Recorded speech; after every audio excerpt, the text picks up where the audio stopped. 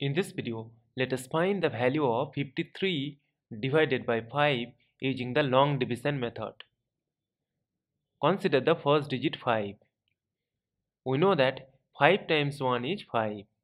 Subtract, we get 0. See that 0 is less than 5.